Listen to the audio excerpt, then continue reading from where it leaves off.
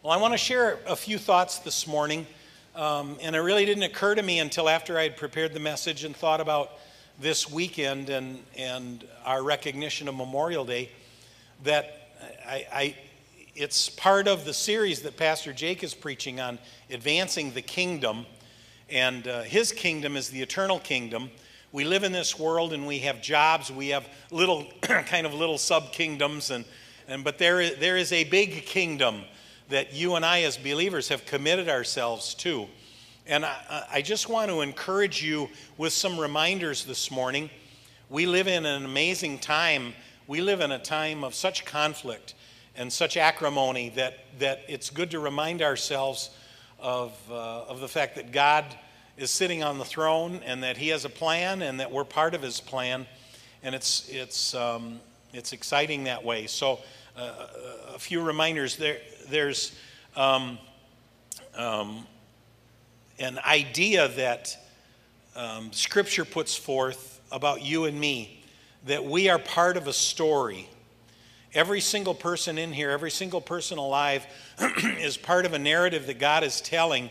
And God wants every living human being to step into that story and line up with His purposes for our lives. He wants each of you to line up with your purpose for your life that He has in mind and in His heart for you. And it's up to you to do that. It's up to you to surrender to Him and say, yes, I want to be part of that story. Paul writes to the Corinthians, the believers in Corinth, and he says, clearly you are a letter. He uses the word epistle.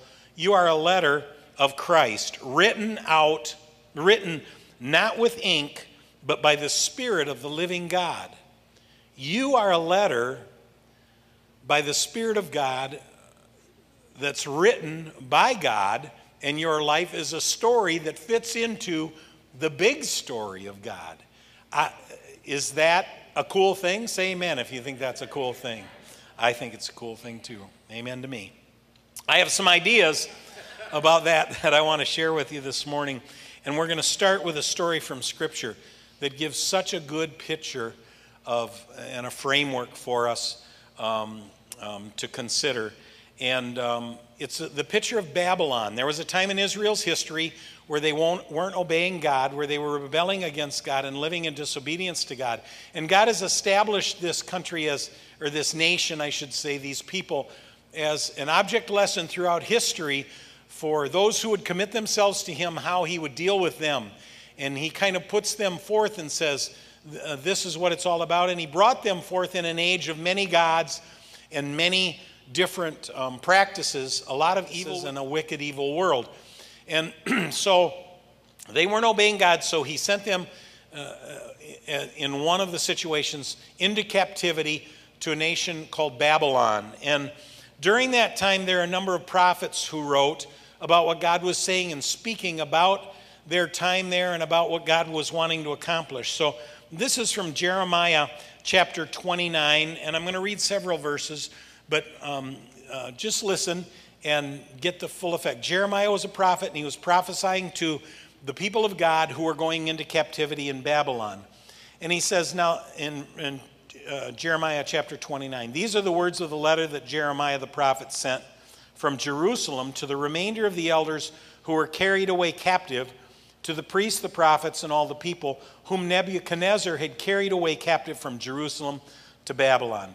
Verse 4, thus says the Lord of hosts, the God of Israel, to all who were carried away. So these are the people carried away and in captivity, whom I have caused to be carried away from Jerusalem to Babylon. These are my instructions to you. Build houses and dwell in them. Plant gardens and eat their fruit. Take wives and have sons and daughters, and take wives for your sons, and give your daughters to husbands, so that they may bear sons and daughters, that you may be increased there and not diminished. And seek the peace of the city where I have caused you to be carried away captive, and pray to the Lord for it, for in its peace you will have peace. For thus says the Lord of hosts, the God of Israel, do not let your prophets and your diviners who are in your midst deceive you, nor listen to your dreams which you cause to be dreamed. For they prophesy falsely to you in my name, I have not sent them, says the Lord. For thus says the Lord, after 70 years are completed in Babylon, I will visit you and perform my good word toward you and cause you to return to this place, to Jerusalem. For I know the thoughts that I think toward you, says the Lord, thoughts of peace and not of evil, to give you a future and a hope. Then you will call on me and go and pray to me, and I will listen to you, and you will seek me and find me when you search for me with all your heart. I will be found by you, says the Lord, and I will bring you back from your captivity. I will gather you from all the nations and from all the places where I have driven you, says the Lord, and I will bring you to the place from which I have caused you to be carried away captive. Praise God. From this, we're going to consider some big ideas, some main ideas. Idea number one and again, I hope that as you heard that you drew that comparison of Israel being in captivity in Babylon to a comparison of us in our world. This is not our home. We were bought with a price. We are now citizens of heaven, another world, a different world. And in bringing the kingdom, we are called to bring the kingdom of heaven to this world. And in that, we parallel the instructions of the prophet Jeremiah to the people. Have kids, raise families, do business, infiltrate. I was going to say integrate, but that's not wrong. Infiltrate the world that you're in and bring your world, the kingdom of God, into the world that you're in. Amen? This is the idea today that I want to bring forth to you of us doing that. And I'm going to give it to you in pieces and ideas that every one of us can embrace. First of all, keep the end in sight. Keep the end in sight. One of the most powerful things about that captivity is that God made it clear to them through the prophet how long it would last. Now, how many of you in your Christian walk are the most frustrating thing is you don't really know what God's going to do next. I mean, he says to your heart he's going to do this, but you don't know how he's going to do it or whatever, so you wring your hands. And oftentimes, and we have plenty of scriptural examples, oftentimes we get out ahead of God, and in fact, sometimes we get off the path of what God has intended because we get anxious or we do things for God. But God made it clear to them that it was going to be 70 years after. Now, he was a little vague about what he was going to do after 70 years exactly. But the captivity was going to be completed after 70 years. And I'll tell you, if I was in that captivity, that would give me great confidence to live the way I was supposed to live. I know that he's in control. He's got us here. He knows how long we're going to be here, and he has something in mind in the purpose of this. The purpose is for us to come to our senses and then, again, be obedient to God, but it's also for us to influence the Babylonians, influence those around us. Those are the two purposes. But he has a beginning. This is the beginning of the captivity, and he has the end in mind too. So this example for us is the same for us in this world. He has an end in mind, and Scripture is very clear. In God's redemption story, the resurrection of Christ and the promise from Romans 14:11 says, every knee shall bow, every tongue will confess that Jesus Christ is Lord to the glory of the Father. Now, if you were in Babylon and you knew that God was in control and you knew he had you there exactly that many years and he had an assignment for you, what would that do to your confidence? What would that do to your mindset? And then it would make you confident. It would make you less anxious. I mean, bad things went on, and we look at, for instance, the life of Daniel as he was positioned by God to infiltrate the Babylonian hierarchy and the kings and the leaders, giving him interpretations of dreams. And they saw kings raised up and put down, Shadrach, Meshach, and Abednego thrown into the fiery furnace, and God being glorified right there. A party going on later on with all of the officials of the land celebrating and drinking and debauching and doing all kinds of evil, bad stuff. And all of a sudden, handwriting on the wall. handwriting on the wall, God saying, I have numbered your days. Your days are numbered. God kept showing them and telling them, I have a plan. I'm in control. Don't get anxious. Be a part of my plan. That is his message to you today. Whatever trial you're going through, whatever difficulty you're going through, whether your life is going to find a completion in the years before he returns, you are part of his story, and he is in charge, and he is writing a story from which you are a sentence, you are a paragraph, you are a chapter, you are part of the book of the history that God is writing. There's an interesting thing in the New Testament where someone was sick and the disciples came to Jesus and said, why is this person sick? Is it because of the sin of their mother? Is it because of the sin of their dad? We want to figure that stuff out. Amen? We want to figure out why this happens and why that happens. And did someone do something wrong? Did I do something wrong? And the answer of Jesus was, no, but this is so that God can receive glory. He can receive praise. He can receive acclamation. And I pondered that. I wonder, how does God receive glory and praise over difficult situations? And someone might say, well, yeah, when they get healed, then we can praise God. But how many of you know that not everybody gets healed and not everybody is getting healed? I still believe it's God's will.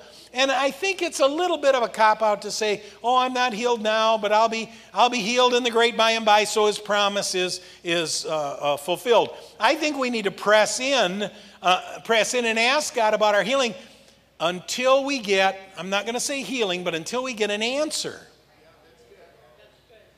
An answer that will sustain you in the middle of that, not just sickness, but in the middle of that trial, in the middle of that difficulty, in the middle of the things that are going on. And so Jesus says, neither one's fault, but so that God can receive glory. And I pondered that, and I thought, you know what? I preached a funeral one time about a lady.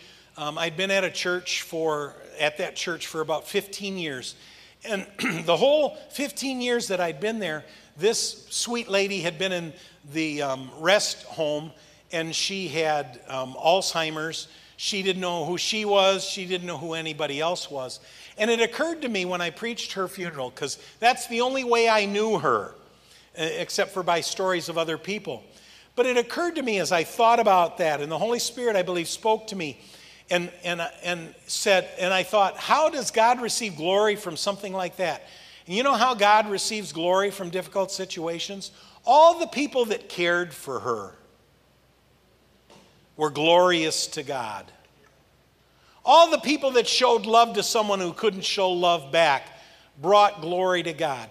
Do you know that when you're in the midst of a trial in a difficult situation and you don't know the end from the beginning and you don't know the answer, but you say, I don't know how this is going to turn out. I don't know how this is going to be, but I praise God. That God receives glory from that? God doesn't receive glory just when things go right, just when the check gets there, just when the time is right and a person gets healed. But God receives glory when you're in the middle of the trial and you are giving God praise. That's how God receives glory, right there. Now, I'm not suggesting that you give up on pressing in for an answer to your need. I think you should. I think we need to. I think God calls us to do that. But that gives God glory too when we don't give up. So number one, remember the beginning from the end. That in the bookends of the story that God has written, He's in. You know what this does for me? I'll just say on the political scene today, it makes me stop getting all worked up. It makes me stop worrying about who's going to do what and what's going to happen. I still care about my country. I still care about things that are going to happen. But it makes me stop fretting and getting anxious and getting excited. Why? Because God's writing His story. God's writing His story with every single president that comes into office. God's writing His story. And so when it starts to get too much, when you're on Facebook or when you're twittering your fingers away, step back and say, God, this is an amazing story that's going on. I want to see you in the middle of it, and give God praise in the middle of it. So number one, in this day, where we're advancing the kingdom of God, the number one thing to remember is that this is God's story and He's writing it. Amen? Number 2, expect resistance.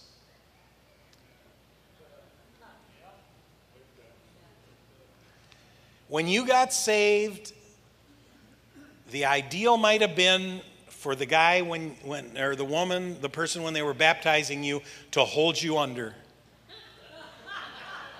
until breath was out of you and send you right on to heaven. But they didn't do that. Instead, they left you here. And the word says, in this world you will have tribulation. It's one of the promises of Jesus. In this world you'll have tribulation. Do you know what that tribulation is for? Because resistance to your purposes brings out your story.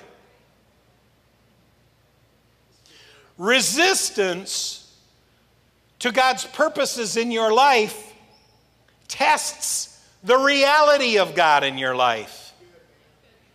The resistance that comes into your life as you are a husband, a wife, a father, a mother, a student, a business owner, a politician, whatever you are, brings strength and purification and the completion of God in you as He's working His purposes in you. That's what the resistance is for. My grandson Samuel is into weightlifting right now. He wants to get strong and be a good football player. He's a shot putter and he's a discus thrower. And I'm just tickled at how he's just gotten interested in. He goes to the Y by himself and he lifts weights and he's got weightlifting buddies and he's just really into that now. I like the exercise videotapes or CDs, videotapes, CDs. It's been a while since I've had one. Where you sit on the couch and you put them in and you watch them. That's what I like. Resistance is hard, but it's resistance that makes strength. Resistance in personalities, resistance in conversations, resistance in business. Nobody says, oh, I just love it today. It was such a difficult day. But it's in that resistance as you apply the strength that God gives you, as you apply the purposes of God in your life and through your life, that you are built up, that you are strengthened in character, that you are strengthened in mind, that you are strengthened in all the ways God wants you to be strengthened as you yield your life to Him. You can yield your life another way and get all bitter and ugly and icky, but if you yield your life to God and you apply those things to God, then that's how His improvement comes into your life. You know, for a lot of Christians today, the first sign of inconvenience tempts them to despair. The first sign of inconvenience, and I'll confess that in my life, you know, I think with most people's lives, you have moments like that. Mine is I-90 when it's down to one lane. It tempts me to despair. It just does. When traffic stops on the interstate, that can't be God's will. But anyway, trials and difficulties, we face them.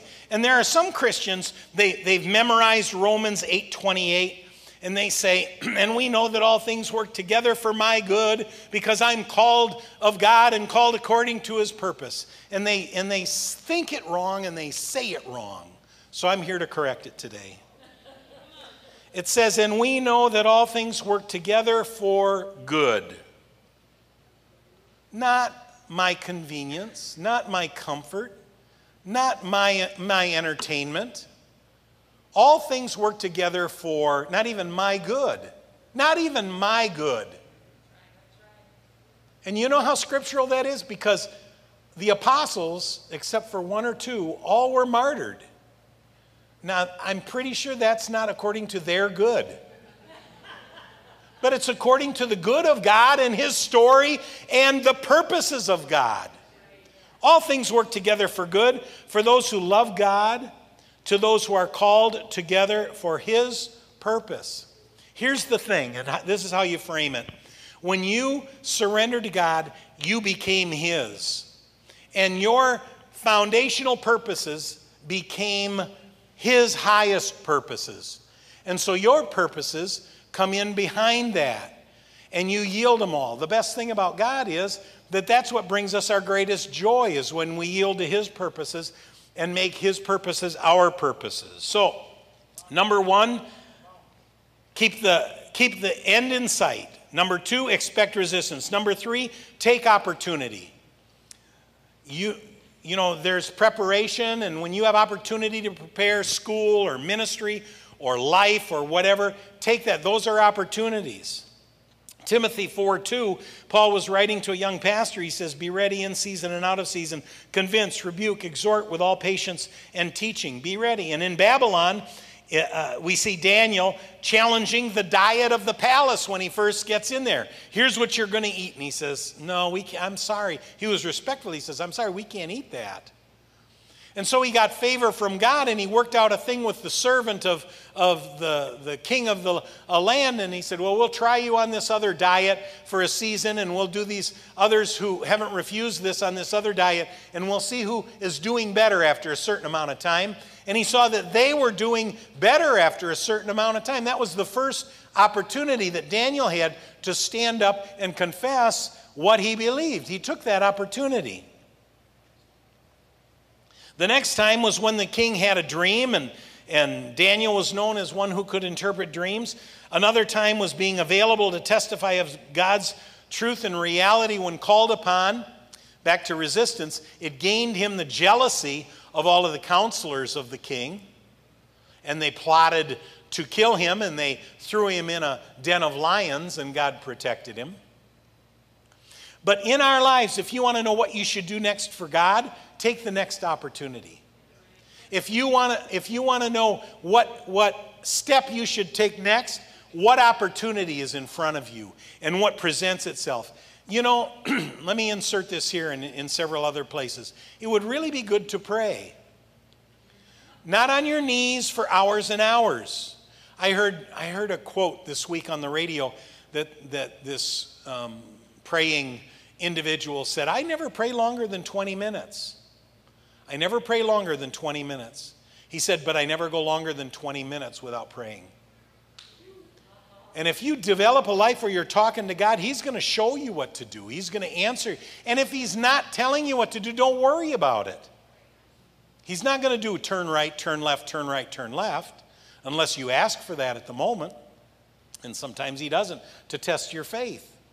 But you get involved with God in this conversational life with God, and then you take the opportunity that He puts before you. You know, for us, we can take a lesson from Daniel and stay in communion with God through prayer. To be in the right place at the right time, to carefully carry out our assignment as mothers, fathers, husbands, wives, workers, soldiers, caregivers, and ministers. Not something else, not something that looks bigger, but what you're doing right now. Well, Pastor, I'm unemployed right now. Praise God. How many people that you come in contact every day need encouragement and strength and the kingdom of God brought into their life? Every avenue, every place, every nook, every cranny, whatever those are.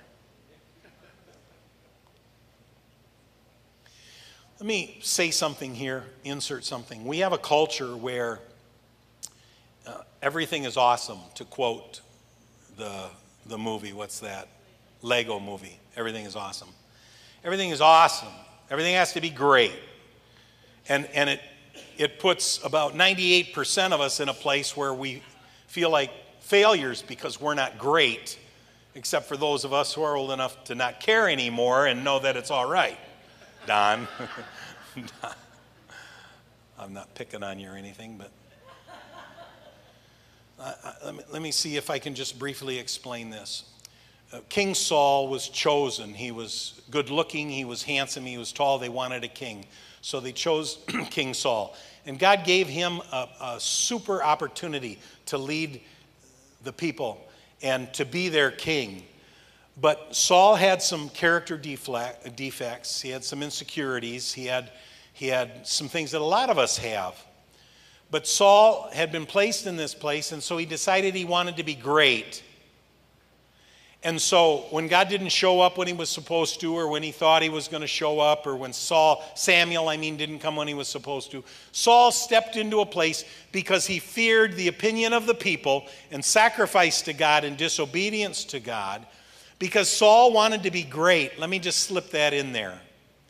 Because Saul didn't want to be embarrassed because he was the king, so he felt like he had to act like the king.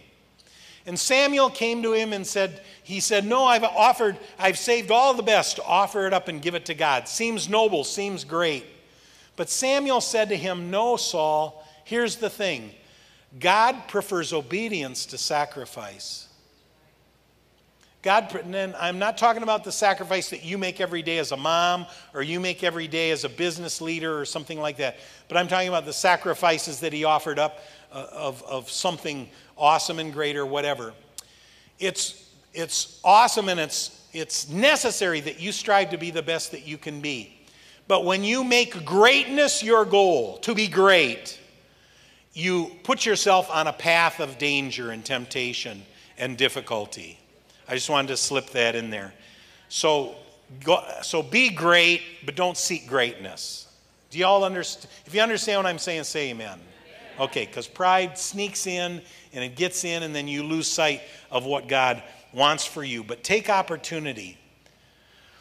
Finally, live by faith. That's number 4.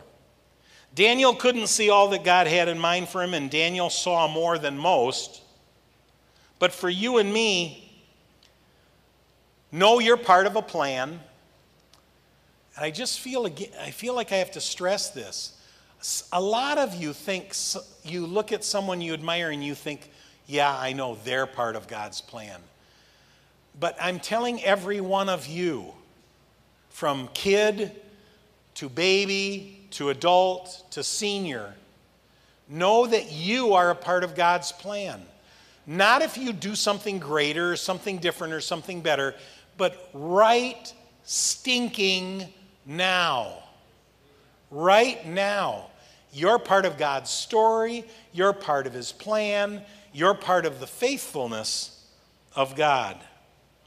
He's writing his story of salvation with you as a part of the narrative. And the chapter he's writing is about you and your circle, and you and your circle, and you and your circle, in all of these areas. And your patient sacrifice, and your patient obedience, and your faith will be included in the text of eternity. I keep hearing this. I keep hearing this as though you're saying it out loud. He's not talking to me. That's not me. I am talking to you, you who are thinking that. I'm talking I'm not talking to these people here who think they're great and know they're wonderful and know they're accomplishing things for God. I am talking to you. You, taking care of ankle biters and going to your job every day and working on an assembly line and loading trucks and cutting grass and cooking meals and cleaning houses. I'm talking to you. You are part of God's amazing plan. And as you embrace that and as you accept that, you will begin to see the works of God begin to shoot and grow and blossom from your life. Part of the fact that you're not seeing that is because you don't believe it's true. And you will begin to see it. You'll get saved all over again. It'll be wonderful in your life. That'll be powerful. Artina, if you'll come. Pastor Jake, if you'll come up too. I want to read a scripture to close out here. It's in 1 Peter chapter 1.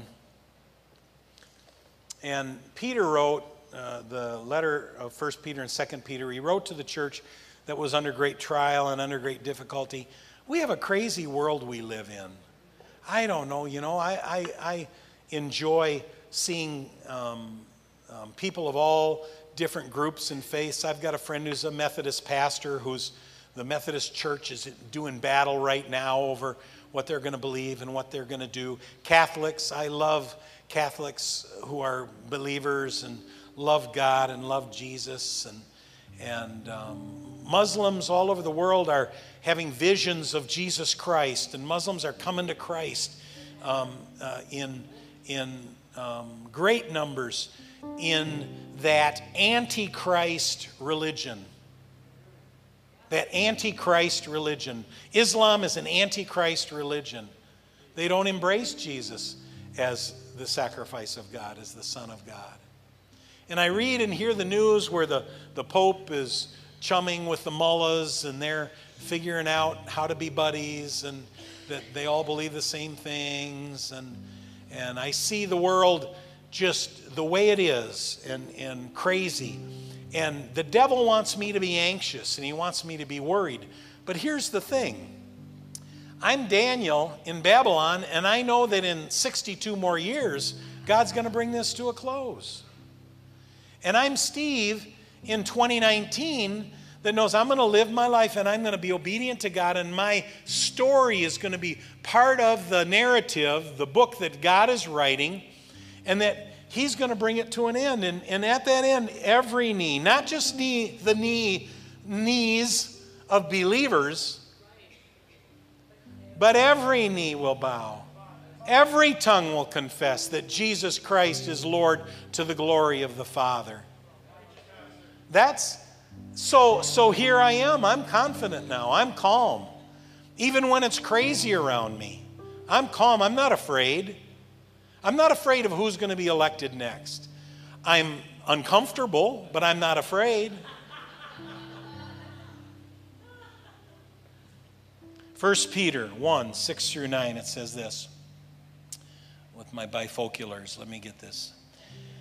He says, in this, let me start a little earlier. Let me start with verse 3. Blessed be the God and the Father of our Lord Jesus Christ, who according to His abundant mercy has caused us to be born again to a living hope through the resurrection of Jesus Christ from the dead, to an inheritance, something that is saved for us. This inheritance is incorruptible and undefiled. It doesn't fade away. It's reserved in heaven for you. You who are kept by the power of God through faith for salvation, ready to be revealed in the last time. In this you and I greatly rejoice, though now for a little while, if need be, we're grieved by various trials, that the genuineness of your faith, being much more precious than gold that perishes, though it is tested by fire, may be found to the praise, the honor, and glory at the revelation of Jesus Christ, whom, having not seen, you love. Though now you do not see Him, yet believing you rejoice with joy inexpressible and full of glory, receiving the end of your faith, the salvation of your soul. Ho! Mom, dad, daughter, son, grandma, grandpa, and everything in between. You are part of His story that He's writing. Keep the end in sight. Expect resistance. Take every opportunity and live by faith. That's how we'll advance the kingdom of God in this world.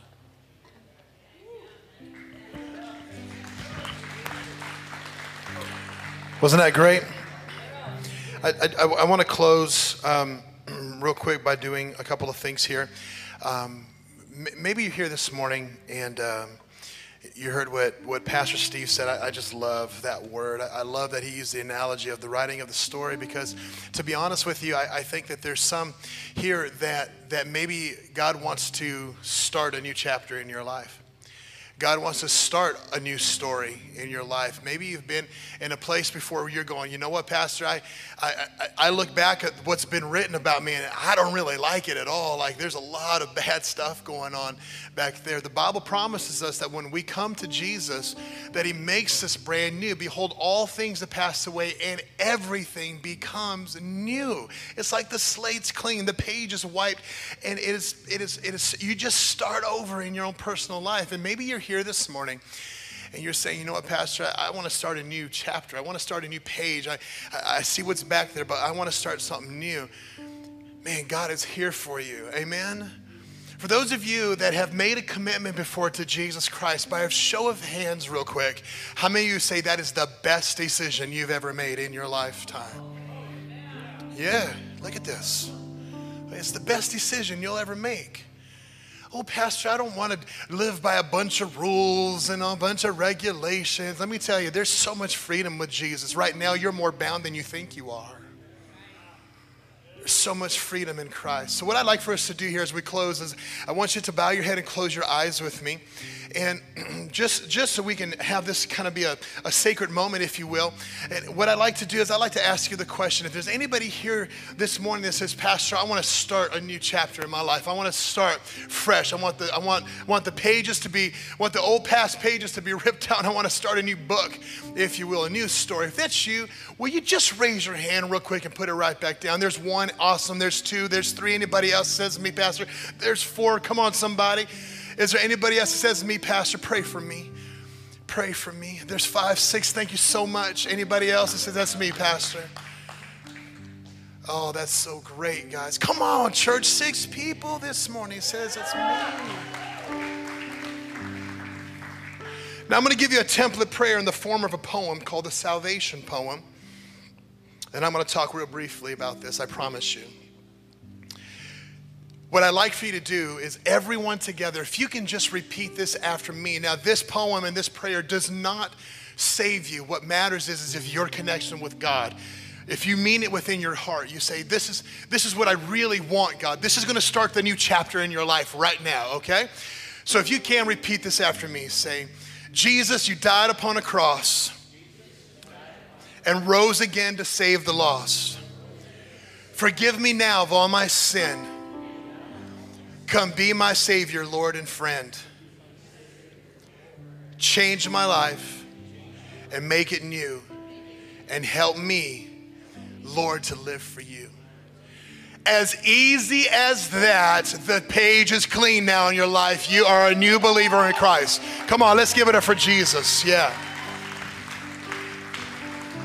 Now, we're talking about the kingdom being in our lives. I want to encourage you, write out these welcome right on the welcome center right out here, we've got these salvation poem cards, okay, that we would love to put in your hand. And I want to challenge you to take 3 today if you can, and let's go change someone's life. Amen?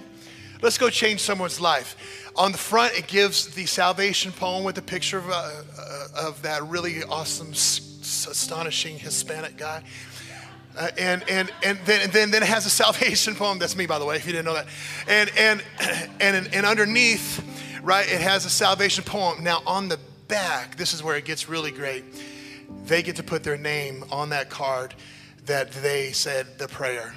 Right, they said the prayer. A couple of great ways for us to do this is you take it to when you go out to the restaurant here in a little bit, right? You get out a really nice, awesome tip for your waiter or waitress, right? Roll that up in this and you put it on the table, right? You just leave it on the table. Now, if you get a little bit more bold about it, you kind of say, hey, I'd love to have a conversation with you. Can we have a conversation about Jesus? Do you have any questions? I'd love to talk with you about it. And then the next step would be, if you get just a little bit more bold, and say, can I pray this salvation poem with you? Can we write your name on the back? I'd love to connect with you and invite you to church to come be a part of the new story that Jesus has for you. Amen?